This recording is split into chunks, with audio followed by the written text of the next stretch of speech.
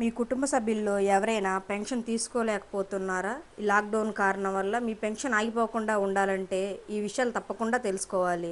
మీరు రవాణా సదుపాయం లేకపోవటం వల్ల వేరే జిల్లాలో ఉన్నట్లయితే మీకోసం పోర్టబుల్ అనే ఆప్షన్ ద్వారా పెన్షన్ డబ్బులను తీసుకోవడానికి అవకాశం కల్పించింది మన ఈ ప్రభుత్వం. ఇందుకోసం మీరు మీ సొంత ఊరిలోని వాలంటీర్ ద్వారా మీ పెన్షన్ ఐడి, ఏ రకపు పెన్షన్, రేషన్ కార్డ్ నెంబర్ అన్ని వివరాలు తెలియజేసినట్లయితే మీ వాలంటీర్ మీ సొంత సచివాలయం నుండి మీరు ప్రస్తుతం ఉంటున్న సచివాలయంలోని ఊరికి మీ పెన్షన్ అమౌంట్ను అక్కడే తీసుకునేలా ఏర్పాటు చేస్తారు. ఈ ప్రాసెస్ మొత్తం కూడా ఏ నెలలో అయినా సరే 20వ తారీఖు లోపు అప్డేట్ చేయించుకోవాల్సి ఉంటుంది. ఒకవేళ మీరు నిజంగానే పక్క ఊరిలో లేక పక్క మండలంలో ఉన్నట్లయితే పెన్షన్ తీసుకోవడం కోసం మీ యొక్క పెన్షన్ ఐడిని మరియు రేషన్ కార్డ్ నెంబర్ని మీరు ప్రస్తుతం ఉంటున్నటువంటి సచివాలయంలోని వెల్ఫేర్ అండ్ ఎడ్యుకేషనల్ అసిస్టెంట్ గారికి దృష్టికి తెలియపరిచినట్లయితే వారి యొక్క లాగిన్లో పోర్టబుల్ ఆప్షన్ ద్వారా పెన్షన్ డబ్బులను అందిస్తారు. ఈ వాలంటీర్ వ్యవస్థ మరియు సచివాలయ వ్యవస్థ వచ్చినప్పటి నుండి ఇంటి వద్దకే పాలన జరుగుతుంది కాబట్టి డైరెక్ట్గా లబ్ధిదారుని ఇంటి ముందుకే సేవలను మన ఈ ప్రభుత్వం అందిస్తున్నది. ఒకవేళ పెన్షనర్ నిజంగానే వేరే ప్రాంతంలో స్థిరపడినట్లయితే వారు మీ యొక్క దరఖాస్తు ద్వారా మీ పెన్షన్ను మీరు ప్రస్తుతం నివసిస్తున్నటువంటి ప్రాంతానికి లేక ఊరికి ట్రాన్స్ఫర్ ఆప్షన్ ద్వారా ట్రాన్స్ఫర్ చేయించుకోవచ్చు. ఇలా చేయించుకోవటం ద్వారా మీరు ఎక్కడైతే ప్రస్తుతం స్థిరపడినారో ఆ ఊరికి మీ పెన్షన్ ట్రాన్స్ఫర్ అవుతుంది.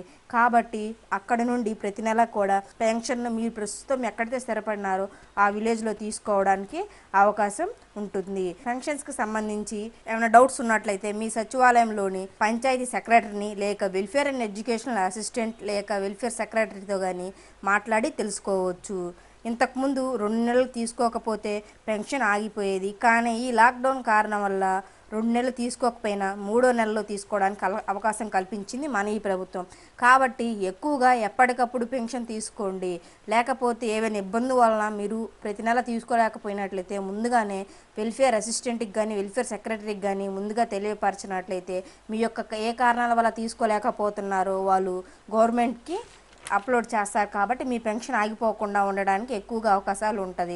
పెన్షన్స్ గురించి అప్లై చేసుకోవాలన్నా కానీ ఏదైనా డౌట్స్ ఉన్నా కానీ పెన్షన్ ఆగిపోతే మళ్ళీ రోల్ బ్యాక్ అంటే తిరిగి పెన్షన్ తీసుకోవడానికి పెన్షన్ ఆన్లైన్ చేయించుకోవడానికి కూడా ఏమైనా డౌట్స్ ఉన్నట్లయితే మీ యొక్క సెక్రటరీతో కానీ లేక వెల్ఫేర్ అండ్ ఎడ్యుకేషనల్ అసిస్టెంట్తో కానీ మాట్లాడి ప్రతి వివరాలని తెలుసుకోవచ్చు.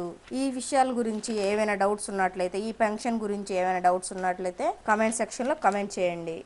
లాక్డౌన్ కారణం వల్ల ఎవరైనా పెన్షన్ తీసుకోలేక ఎక్కడైనా స్టక్ అయిపోయినట్లయితే వారికి ఈ వీడియో ఉపయోగపడుతుంది. కాబట్టి మీరు ఈ వీడియోని వారికి షేర్ చేయటం వల్ల వారికి ఉపయోగం ఉంటుంది. ఏవైనా డౌట్స్ ఉన్నట్లయితే కామెంట్ సెక్షన్లో కామెంట్ చేయండి. Thanks for watching this video.